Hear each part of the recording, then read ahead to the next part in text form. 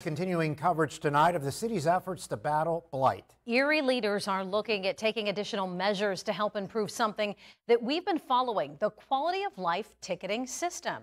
Erie News Now, Jameson Hicksonbaugh is here with us tonight. Jameson, you talked with the head of code enforcement to find out what those plans entail.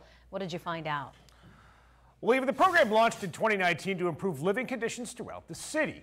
But ever since, the city has had an issue with getting people in violation to pay their fines.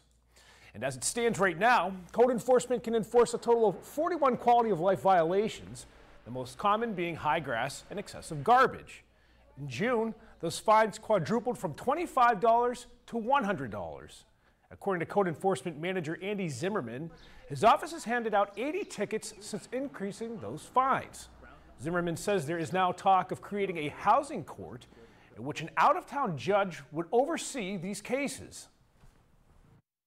Bringing an out-of-town judge, it takes a lot of the burden off our local district justices that have to deal with it.